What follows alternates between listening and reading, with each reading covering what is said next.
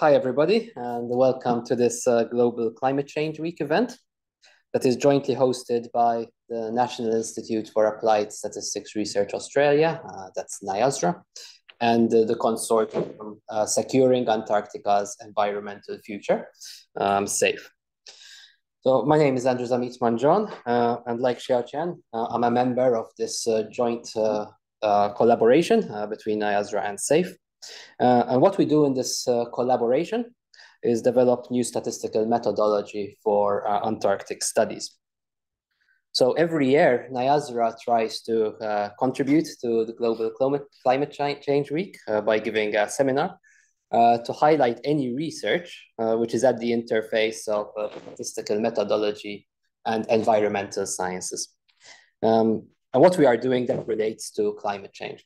So this year, I am very happy that we've got Xiaotian Zheng here to talk to us about his recent work on Antarctic biodiversity modeling with uncertainty quantification, on how statistics can help us understand better the biodiversity in Antarctica, and ultimately to see how it will be impacted by climate change. Dr. Xiaotian Zheng is a research fellow with NIASRA and SAFE, who received his PhD in statistical science from the University of California, Santa Cruz. Although he had just started his academic career, he has already won paper awards from two major associations in statistics. That's the American Statistical Association and the International Society for Bayesian Analysis. His research interests broadly lie in parametric and non-parametric statistical methods for complex and dependent data. Before we start the talk, I'd like to invite everybody here to join us for coffee after the talk at Panizzi for further discussion. The drinks will be sponsored by the Global Climate Change Week organizing team here at UOW. Since this is a climate change event, if you can get keep cups with you, that would be appreciated. So without further ado, Piotr. Okay, thanks for the coffee. And thank you for everyone for being here in person, either in Zoom. And today I'm going to talk about Antarctic biodiversity modeling with uncertainty quantification. So there are three keywords here: Antarctic, biodiversity, and uncertainty. So these three words will form the contents of today's talk. Okay, so first I want to acknowledge SAFE, the Securing Antarctica's Environmental Future, that funds this research. And SAFE is a special research initiative funded by Australian Research Council. And here is a screenshot of the mission of SAFE. Our mission is to understand past, present, and future change in the Antarctic region, and to use this understanding to help make the best decisions for its future and ours. So I'm glad to be part of it. And also want to thank our collaborators. So we have Noel and Andrew from the University of Wollongong. They are also my advisors for my postdoc, and they have been giving me a lot of advices on our research. And also I want to thank Professor Melodie and David from the Trobe University, especially thanks to David, who has been teaching me a lot of ecology. So, yep. And today I'm going to talk about biodiversity. So biodiversity is a word to describe all life forms on this planet. So breaking it down, we have different levels of biodiversity. So genetic diversity refers to the variation of genes that exist within a species. So high variation of the genes within a species often indicates that the species is probably more adaptable to the environment and the changes in the environment. And we also have species diversity, which refers to the variety of the species in a system. And of course, high species diversity often indicates the ecosystem's health. And speaking of ecosystem, we also have ecosystem diversity, which refers to different characteristics of the ecosystem. For example, we have deserts, we have rainforests, we have coral reef, and also it refers to interactions between the species within the ecosystem and the interactions between the species and the ecosystem. So we can see that biodiversity is not far away from us. It's around us. It's in our daily life. And usually high biodiversity is considered indicators of ecosystem health, because with high biodiversity, we have a lot of species within the system birds to perform the functions necessary for the ecosystem to survive. So low biodiversity can be harmful to the system. And it's very important to monitor the changes in biodiversity. And zoom in a little bit, we're going to look at Antarctic biodiversity today. And this is a very nice picture that I found in Stephen's paper in 2015, which gives us a big picture of not only the Antarctica, but also how Antarctica is interacting with the rest of the world. And this is the view from the sky directly above the Antarctica, corresponding to the stereographic projection. So we can see that here, the ocean surrounding the Antarctica is the Southern Ocean, which comprises of more than 8,000 marine species. So we have a very rich marine biodiversity in Antarctica. And these currents, these two currents, this ACC, Antarctic Circumpolar Current, and this ACOC, Antarctic Coastal Currents, are the main drivers of the distributions of the marine species in the Southern Ocean. And regarding the continent's biodiversity, most of the biodiversity in the continent of Antarctica are exclusively in the ice-free areas of the Antarctica, which are only less than 1% of the Antarctica continent. And these are the ice-free areas in the Antarctica, highlighted by these colors. Most of them are around the coastal line of the continent. And we can see, and for example, here is one of the main ice-free areas, the Antarctic Peninsula. And climate change has a lot of impacts on the Antarctica, either directly to Antarctica or indirectly from the interactions between Antarctica and other continents and the ocean. So, for example, the Southern Ocean, it has been suggested that the Southern Ocean is the main, have observed the majority of excess greenhouse-related warming. So, because the rise of the temperature in the Southern Ocean will affect the life of the marine science and the biodiversity there. And regarding the continent's biodiversity, as I forgot to mention that the vegetation in the Antarctica is actually quite rich. We have lichen that has more than 200 species. We also have moss that has more than 100 species. And the rise in temperature, that probably, for example, because of the global warming, also has impacts on these species. The rise in temperature may potentially expand the growing season of these species, which for them to expand the ranges in Antarctica. But also if we have rapid change in the temperature, the rapid change the temperature may exceed their adaptability thresholds. So in that case, the rise in temperature will negatively impact their survival and growth in the Antarctica. So it's very important to understand, to predict the biodiversity in Antarctica, to monitor the impacts of climate on Antarctica and its biodiversity. So today we're going to look at a specific ice-free region in East Antarctica.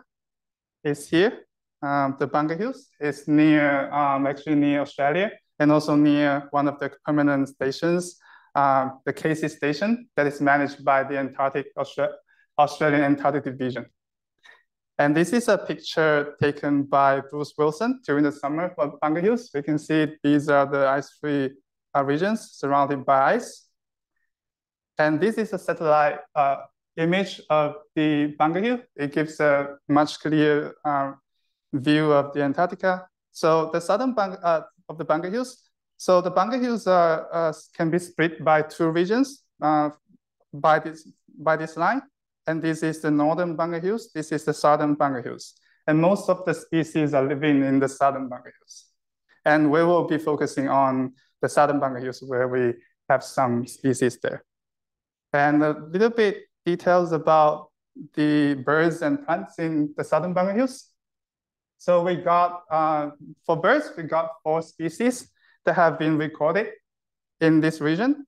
So we have the snow petrel, the South Polar skewer, the Wilson storm petrel, and the penguin. And these two species are the most abundant birds in the region. There are estimated 1,000 individuals of snow petrel and around 50 South Polars. And they actually prey on snow petrel. And we also got lichens that have around 41 species there, which is 1/5 of the Antarctic lichens. And we also have mosses, but the species are not reserved there. So they only found mosses without identifying a particular species. So this table presents some of the data source of the species found in the southern Bunger Hills.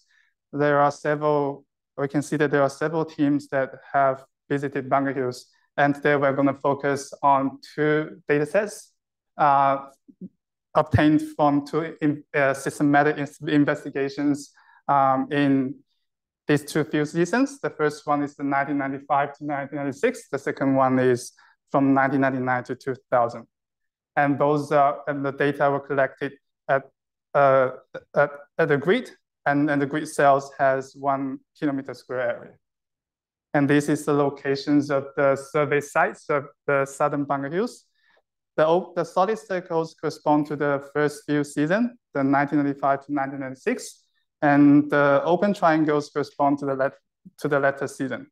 We can see that the first survey actually covers almost all of the southern Bunger Hills, whereas the second one, they focus more on where they can find species. And during these 2 field seasons, the species they were interested in were lichens. At the species level, especially, they focus on 5 relatively abundant lichens there. And the data were presence-absence, meaning that they go to each survey site and then they try to identify these 5 species. If they were present, they record presence. If they were not, they recorded absence.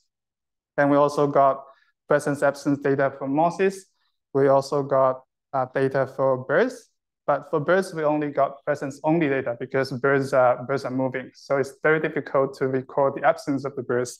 So only have presence-only data. And they record presence of the birds when they saw the birds, when they hear the birds, or when they see the necks of the birds. So that's how they got the data for birds. And we got data for 3 birds there. Okay. So this is another view of the Bunger Hills data. So I only plot the data for lichens and birds, but not only for the 2 field seasons, also for other investigation before and after the 2 field seasons. And we can see that the data structures are very different for presence-absence data for lichens and presence-only data for birds. For birds, the locations where they found birds are everywhere. But for the lichens, it's more systematic because the data collection was conducted at a regular grid. It's very, very difficult to do analysis that for data set that combines both kinds of data, presence, absence, and presence only. And we're working on that. But for this talk, we will focus on only the lichens where the data are more structured, and presence absence data are easier to analyze. So here are some pictures of the lichens in Antarctica. And lichens are very important species in Antarctica because they can survive in very extreme conditions. So they are food producers in Antarctica. And also they are indicators of the climate change of the Antarctica, because if there are something changed in the lichen diversity, that indicates that might be something happening in the whole biodiversity in Antarctica. So it's very important to understand the lichen diversity in Antarctica. And for the lichens in Bunger Hills, we have, here are the species distribution of the 5 lichens. So we can see that the distributions are quite different across five lichens. For these 3, they are relatively abundant, but for the 2 lichens on the right-hand side of this slide, we can see that they are much less abundant. And we can take a closer look, for example, for the region in the rectangular, we can see that all of the species are actually quite abundant. But if we look at here in the green rectangular, we can see that the species, all of them are less abundant. And even if we look more north, we can see that there's only one lichen here. So it's very important to understand why this is happening, why most lichens were able to survive here, but not here, and what factors of the environment contribute to what we have seen here. So in order to understand this, we need to use biodiversity models. So biodiversity modeling, I roughly classify them into two categories. The first one is species level approaches, which directly model the spatial distribution of individual species and multiple species. And this is an example taken from one of my recent papers where we developed a geostats model that can be used to predict spatial distribution of individuals. And the example I use is to predict the abundance of northern cardinal, a very cute bird that is prevalent in eastern United States. And this is the observations of these birds in East United States. And the data was taken from the North American breeding bird survey. And the color of the circle indicates the number of birds they found. And we can see that the birds are more abundant along the southern coastal line here. And this is the spatial map that we produce after we fit the models with data. So we'll be able to predict spatial distribution of the birds, even in the region where we didn't see anything, probably because of some other reasons. And so this kind of approach focuses more on spatial distribution of species. There are another class of approaches that focus more on direct modeling for diversity indicators. And here are some examples of the diversity indicators. The first one is alpha diversity, which refers to the number of species within a habitat or local size. So if we have high number of species, we have more rich species. The species richness is high, but sometimes simply looking at the number of species is not enough. For example, here we have two communities. For the two communities, we have 4 trees, but 4 different types of trees. But for the second community, we can see that the third type is actually much more abundant relative to the other 3. So in this case, we need to look at the composition of the species. That motivates the idea of using beta diversity, which is a measure of the difference in species composition between 2 or more habitats or local sites. And there are other diversity indicators, for example, gamma diversity and zeta diversity. Zeta diversity actually proposed by one of our collaborators, Melodie. So in this talk, I'm going to focus on use a model to analyze the beta diversity of lichens. And before I go to the details of the models, I'd like to say that there are really no good or bad models for these two approaches. At the end of the day, we want to understand and predict biodiversity, for example, for policy makings. So when we make decisions, it's really good to hear different voices. So I think all of these approaches, all of these models provide different perspectives on the same problem. And we really need to utilize all of the perspectives to help us make decisions. So today I'm going to just introduce this model, the generalized dissimilarity modeling, that is a very popular approach in ecology to understand beta diversity. So essentially, it's a regression model that relates the measure of the difference in species composition to the changes in environmental conditions. So for the response data, we calculated using some dissimilarity index. And the example here is the Sorensen dissimilarity index for presence-absence data. And to calculate this index, we look at 2 sites, I and J, and we subtract this ratio from 1. And here Cij is the number of species common to both sites. And the denominator here are the sum of the numbers of the species at both sites. So essentially, this ratio is the similarity between two sites. So subtracting this ratio from 1 gives us the dissimilarity. And the covariate data is just environmental variables, for example, temperature, wind speed of snow cover, etc. And here's an example of using the GDM to analyze data. So here is, in this paper, they look at vascular plant similarity across Tasmania. And the GDM produced this curve. And the y-axis is the transformed dissimilarity, and the x-axis is the environmental variable. And here is the minimum temperature. And there are two features in this curve. The first one is this curve is monotonically increasing, which actually is one of the assumptions of using GDM, where we assume that if the environmental changes gets bigger and bigger, the similarity also gets bigger and bigger. And the second key feature is that this function, this curve, is nonlinear. And the idea of using a nonlinear curve to indicate the response of dissimilarity to the changes in temperature is that given the same amount of changes in the environmental variables, for example, the same amount of changes in the minimum temperature here, the response from the dissimilarity can be different. For example, here, when the minimum temperature is small, the transformed dissimilarity is bigger compared to in the second case where the change of temperature, minimum temperature happens in a more extreme case when the temperature is high. So it's really, so this is the two features of this curve produced by the GDM. But before we fit the model, we didn't know this curve. So the goal of the GDM is to learn this curve using the data. Okay, so, and this is not easy in general if you want to study how changes in the environmental conditions can affect biodiversity.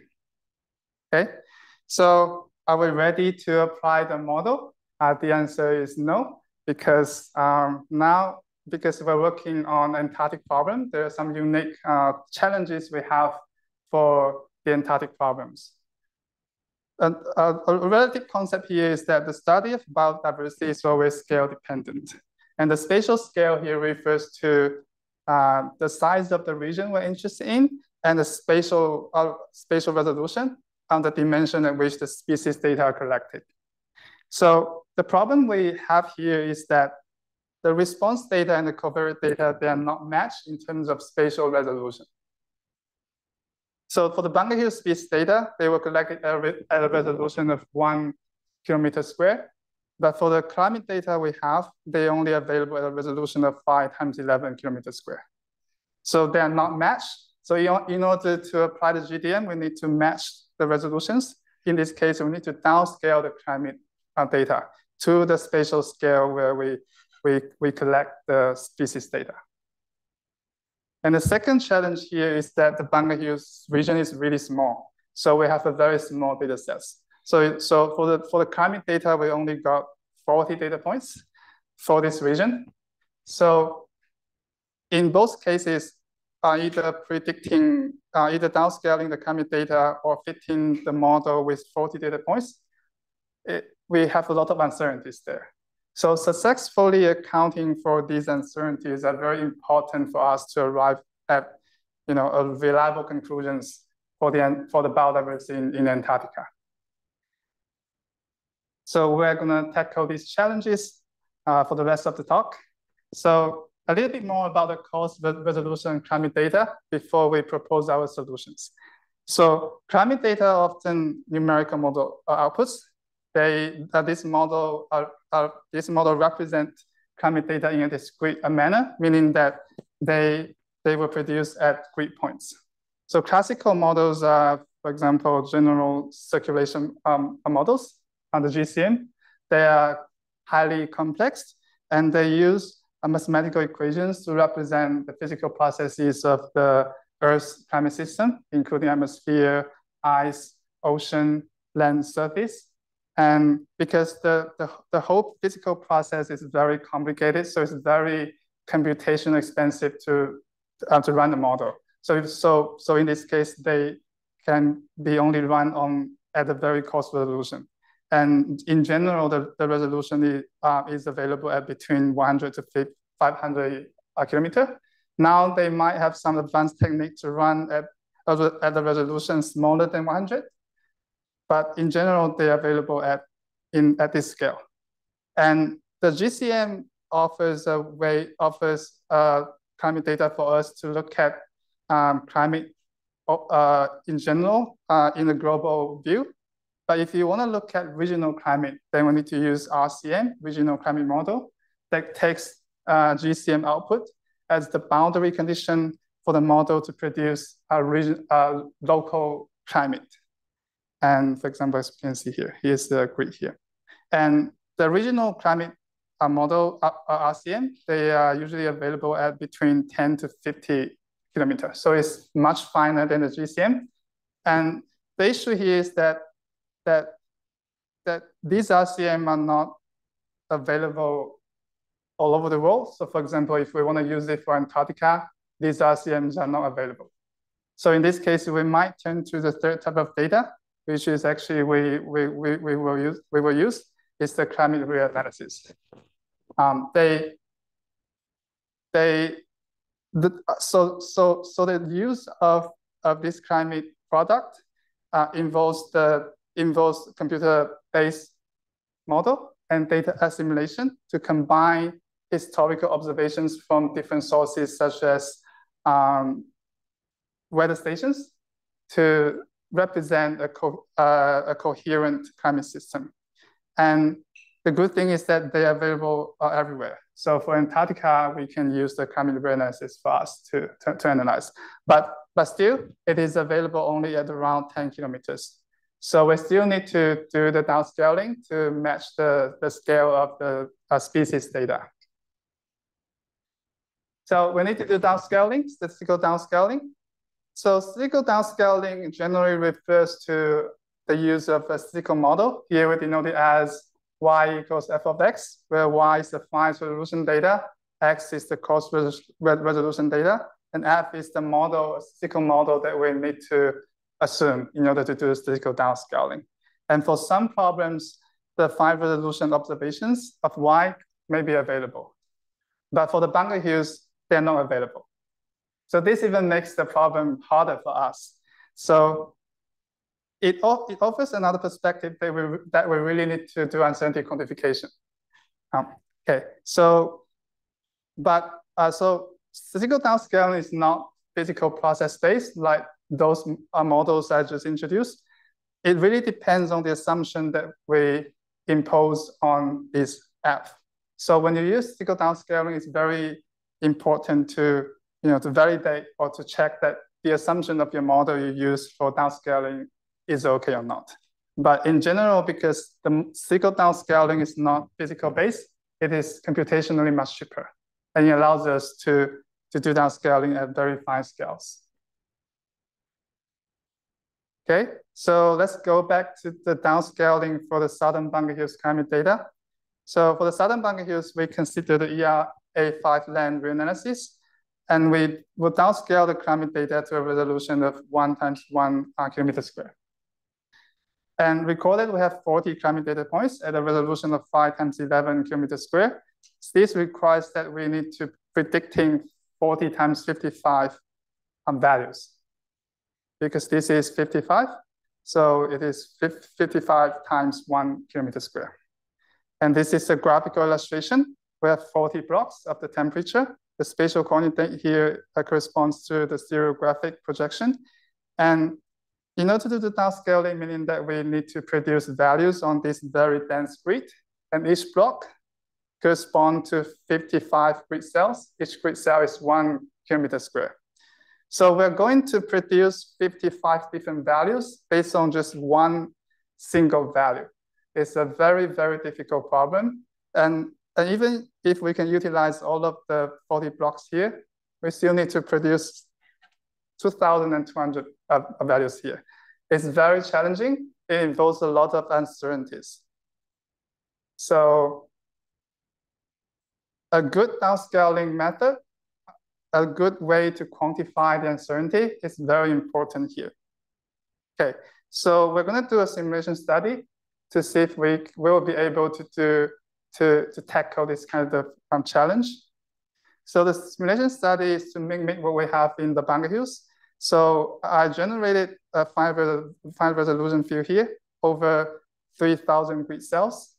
And then I divide the fine resolution field into 30 blocks. So within each block, we have 100 grid cells. And then I aggregate the grid cells within each block to create coarse-resolution data. So we have 30 blocks here. And then we're going to pretend that we only know the coarse-resolution data, and we're going to do the downscaling to predict the values over these grid cells. Okay, so we compare two approaches here. The first approach is the Gaussian process that use spatial dependence on downscaling, and the other one is the thin plate spines that is commonly used in the literature for downscaling, and it uses a smooth deterministic surface plus independence error to downscale. And both models are fitted using different algorithms. The GP is fitted based on simulation-based inference, meaning that so for the models, we have some unknown parameters to estimate. So simulation-based inference gives us the distribution of the parameters, whereas for TBS, we use optimization, which gives some estimated values of the parameters. So these are the 2-point estimation of the fine resolution field. We can see that in terms of point prediction of the fine resolution field, they look similar, except that the patterns here for negative values in red color a little bit different here. But in general, overall, they look pretty close. The difference is that for the GP, we are able to obtain an estimate distribution of the fine resolution field. So here is the true field, and here is the 4 predictive fields of the predictive fields from the GP. We can see that they don't look exactly the same as the fine resolution field, but the fine details, the heterogeneity here, the pattern looks similar to what we have in the fine resolution field. And the main difference between the approaches for downscaling is in the uncertainty. So here we have the uncertainty from the two models. It's the standard errors. And we can see that the GP produced much higher standard errors than the TBS. And the crosses here are the centrals of the blocks. And another view on the uncertainty quantification is the 95% uncertainty band.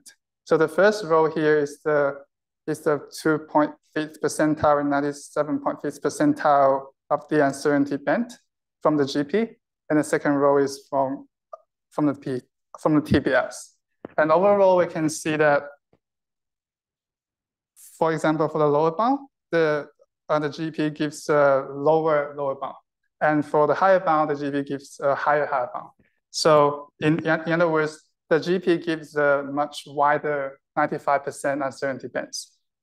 So is it really good to have high uncertainty bands, or is it okay to just have low uncertainty bands? We need to answer this question.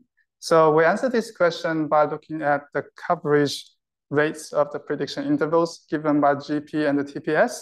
So because we know the true data, we simulate the data, so we can see if the prediction intervals cover the true value. So remember for the fine resolution field, we have 3,000 grid cells. So for each grid cell, for each pixel, we can compare the true value and the prediction interval to see if the interval covers the true value. And we recorded 1 if the prediction interval covers the true value, and we recorded 0 in red color if the interval doesn't cover the true value. So in this case, we can see that the GP does pretty well.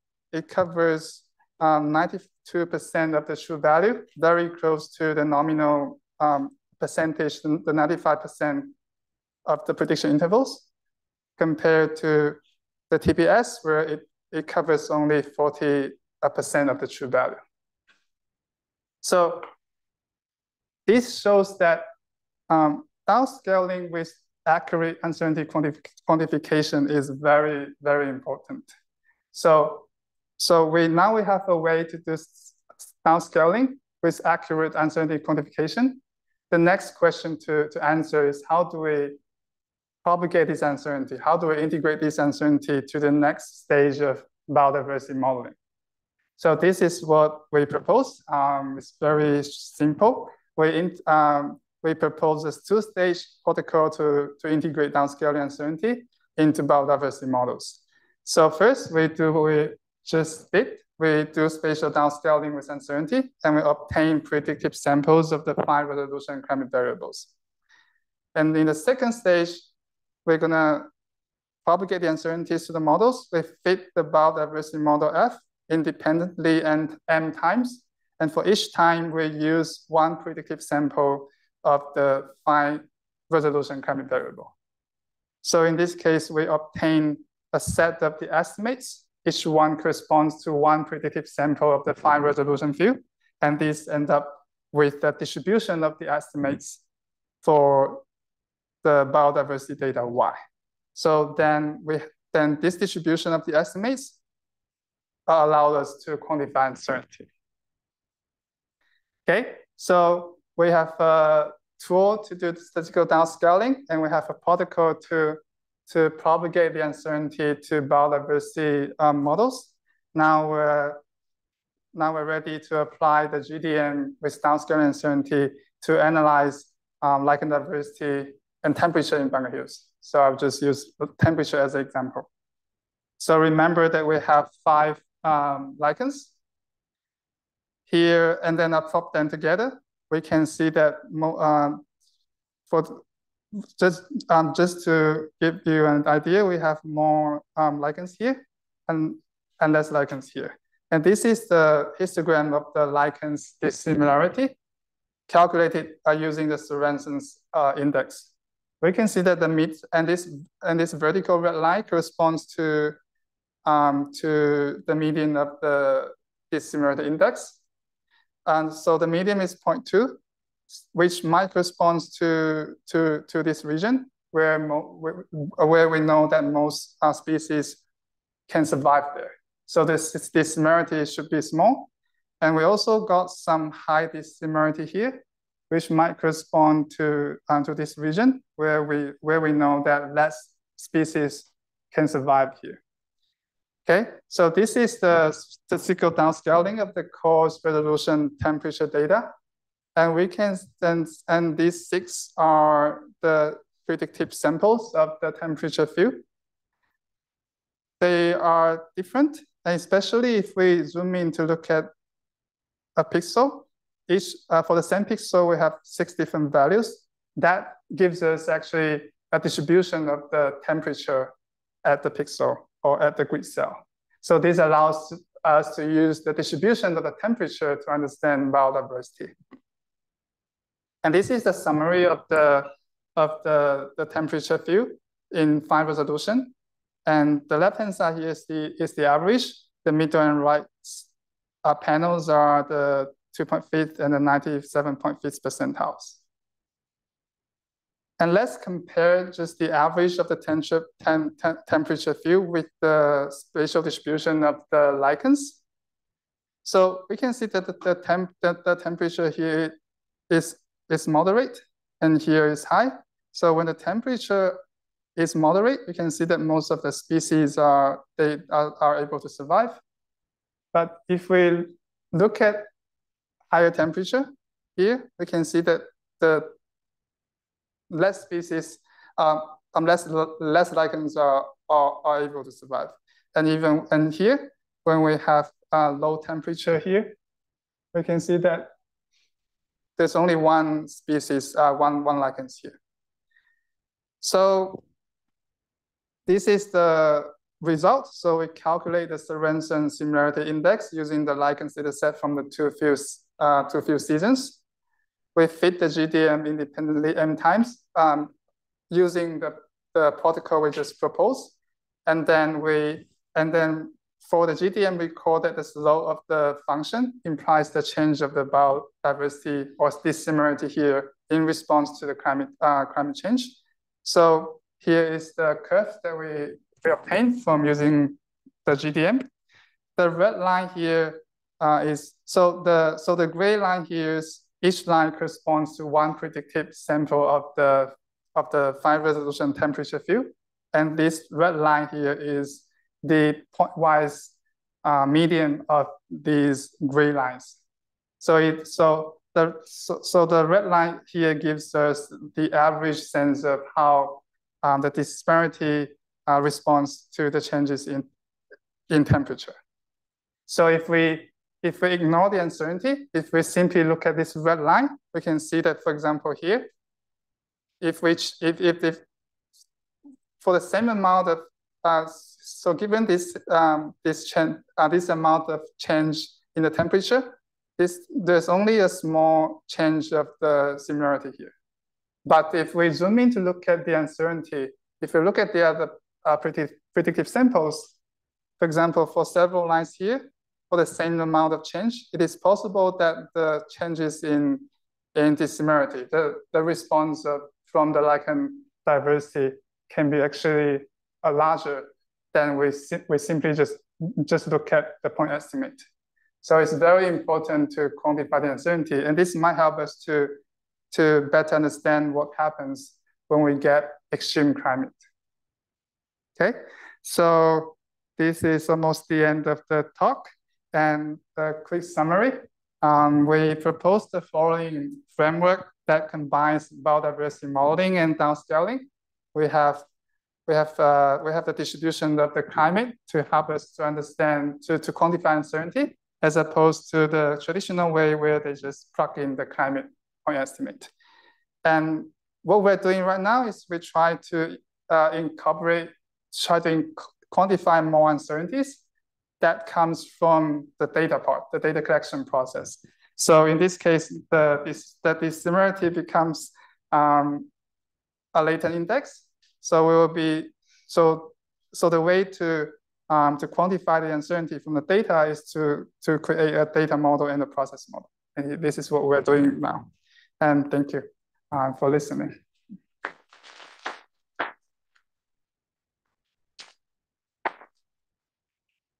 Thank you, Xiaotian.